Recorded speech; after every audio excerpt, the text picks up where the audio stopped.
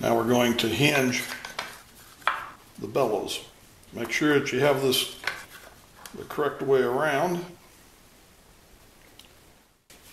I'm going to put glue on both of these strips. I have a 1-inch wide piece of leather I'm going to glue on there.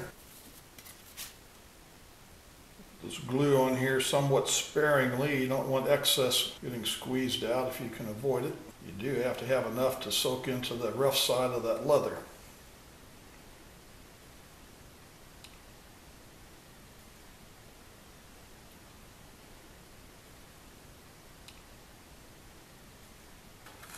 Hold that in alignment. Put your leather on there. Push it down.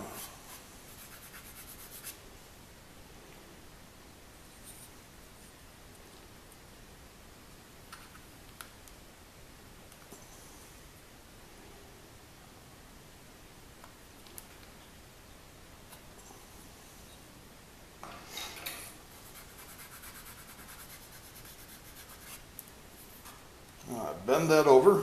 Make sure everything's lined up on this side. I'll put a couple of clamps on there for a little while. We'll come back to that. I've clamped this in a vise just to hold it vertical. I've got a wood spacer in here so the hinge is flat and square. Glue a piece of leather across this side.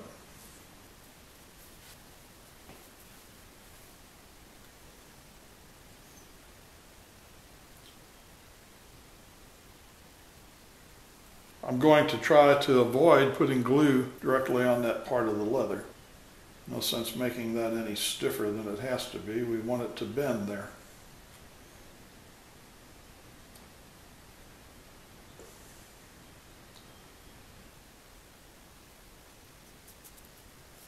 And you'll be a lot happier if you keep your fingers out of this glue as much as possible.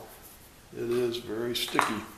I just push that down, make sure it's good and tight.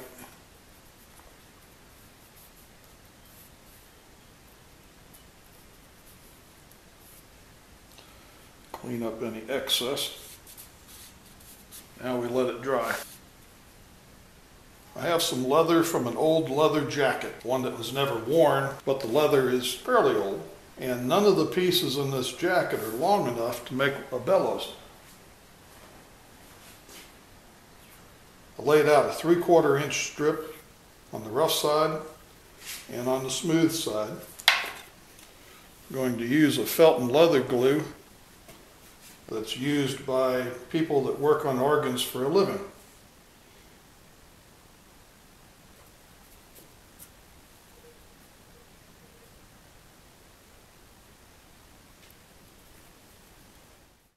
Takes quite a bit on this side. Not as much on the smooth side. So clean up with water while it's still wet. Once it dries, it's supposed to remain flexible.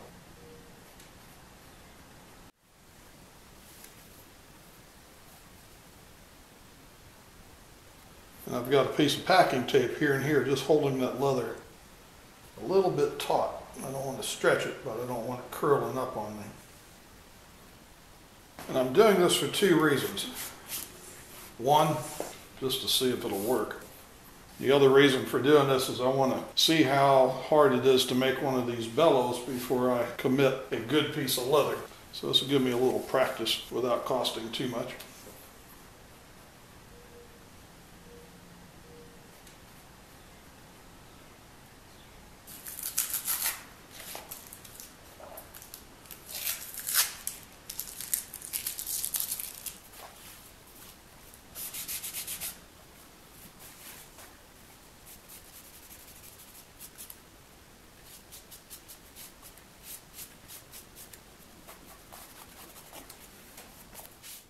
I had it sewn by a shoe repair guy, the length of that just to reinforce it. This part of the bellows is just going to be bending up and down like this. If I hold this up to the light, I can see the holes from the stitching. So now I'm going to take the leather and felt glue, which remains pliable when it's dry, and I'm going to push it down in alongside of these stitches. I'm going to try this from the shiny side, and hopefully I'll be able to clean it up a little better. You can see where that glue is going down into between those threads. This is only getting pressurized to 5 inches of water, which is just a little over 0.15 psi. I think this will be quite sufficient, he says. After that dries, I'll decide if I'm going to do the other side or not. I have given the shiny side of the stitching 2 applications of glue. I can still see light trying to shine through a little bit. So I'm going to take 2 pieces of packing tape and put it on either side of the stitches on the rough side, so it's a little bit easier to clean up the excess. I don't want glue all over everything.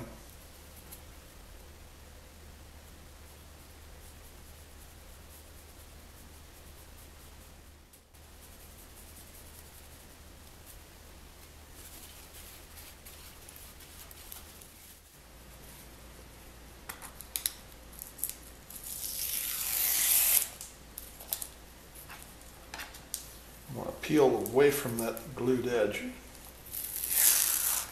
We don't want to accidentally tear that open. I took an old jacket apart, got this leather that's about 1 millimeter thick, and it's a little bit stiff, not quite thick enough for the valves. And I found some white leather that's real soft, and then I used the felt and leather glue. Put the glue on the textured side of the brown leather, attached that to the white, put that on a smooth surface, put a board on top of it with some weight until that dried. Now I have these 1.5 millimeter thick flappers for these valves. The fish glue is very tacky, very, very sticky. Has the advantage to clean it up with water, and they say you can clean it up with water after it dries.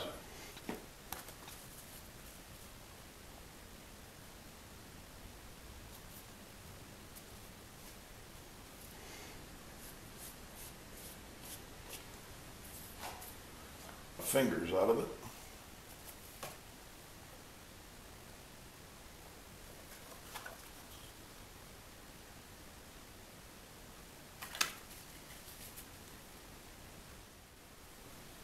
If we watch this flap, it works quite well.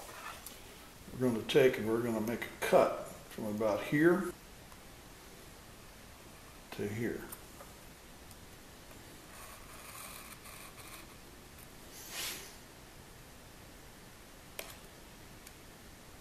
I take that cut to about 1/8 of an inch or so from each side. And now that flap falls faster and flatter. Now I'm going to take a little fish glue, put it right in the center there.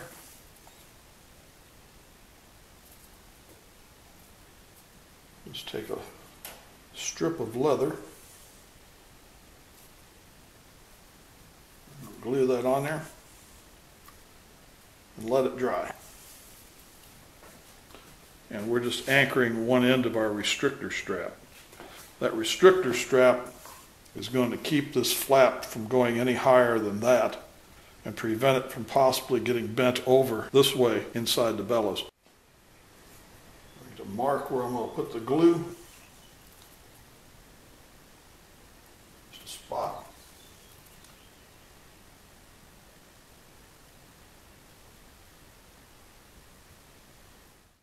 I'm just making that to where a pencil just fit under there. It's not tight, it's just snug. I want to cut these out, keep a smooth, straight edge. And you do not want to curl this cardboard to stay flat.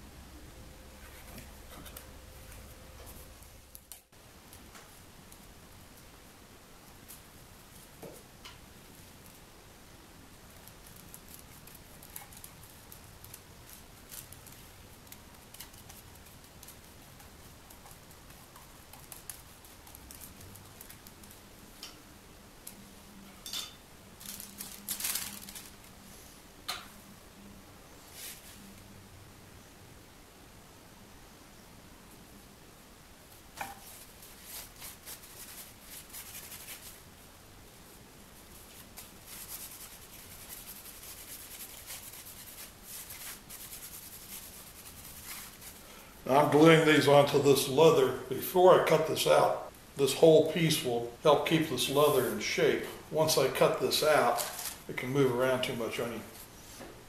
Not advertising any particular product, but using a Cheez-Its box, I cut out these stiffeners and glued them to the leather with the felt and leather glue.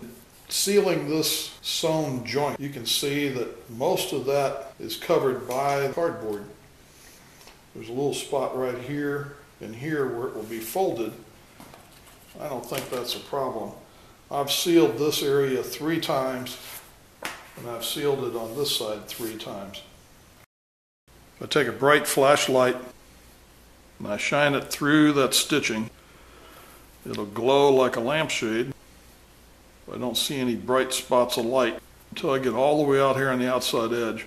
There's a couple of bright ones, but that's not in an area that's going to be used. So all of those appear to be sealed pretty well. And that's the same when I check this one. Take this leather, fold it where it goes in like this, roll that top edge back, and set that in there.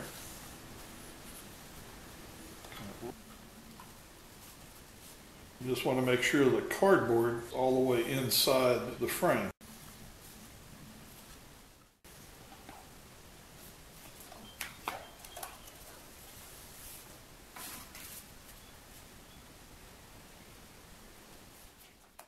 Just take and spread that fish glue along there. I put it on the leather so it can soak in. Put it on the wood. I got a little bit too much on there, but I think it'll be okay. And this real leather stretches pretty well, so we'll just flip that over.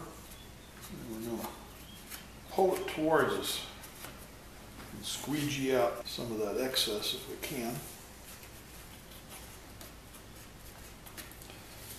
This is when you're going to get it on you.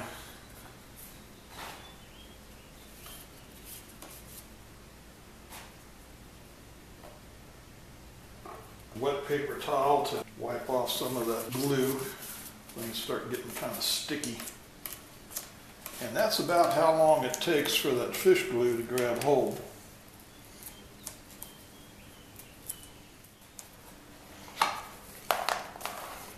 Move this clamp down here. And now I'm going to work on this edge. Again, I want to make sure that that cardboard is inside the frame. Put glue all along here and on the leather a little bit.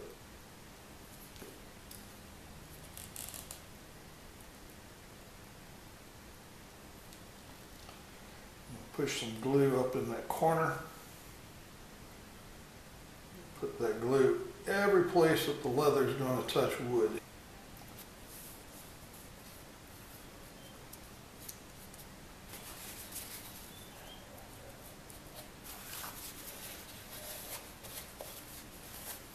That's excess here.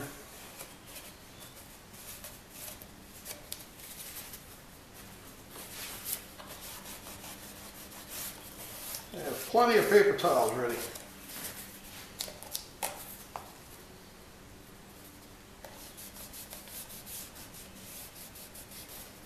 Wet paper towel and some dry ones. Make sure that leather is pushed down on the wood solid. And we're going to wait on that fish glue for a few seconds here. Let that grab hold a little bit.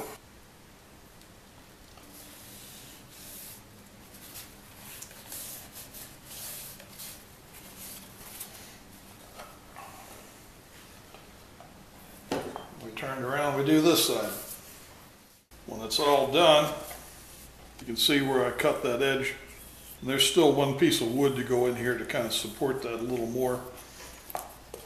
I put it on its side and I keep that clamp shut, make sure the cardboard is completely inside the frame. Get some glue up in this corner to seal any possible leaks. Pull this leather back, glue that all the way down there and push it down tight. Do the same thing for this. And I rolled the leather over on the bottom and on the end, and that seals those corners. This piece of leather was a little bit short. It'd be better if it was a little bit longer here. Somehow that got cut short. And on the side where the seam on the leather, that was a little more difficult to get that to stay down flat. I just took a piece of wood and put it across there and used a clamp to put some pressure on there for a little while. And I tell you, that fish glue is good stuff. It would take longer to make one of these if you didn't have the fish glue, that's for sure. As far as working, you can see that top flapper valve is working. And I can see that the bottom one is working even when it's inverted, so that's a good sign. If I put a plate across here, inflate the bellows and hold that plate down, that bellows is holding pressure.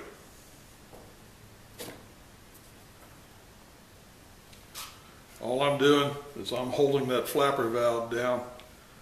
It's going down very slowly. But in terms of practical design, I think that's working pretty well.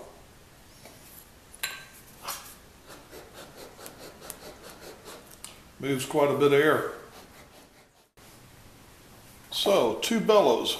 It's the first one I put together. And the second one.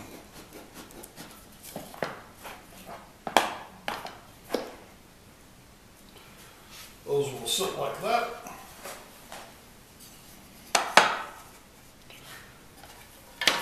And the reservoir will sit like that. The next project will be the reservoir.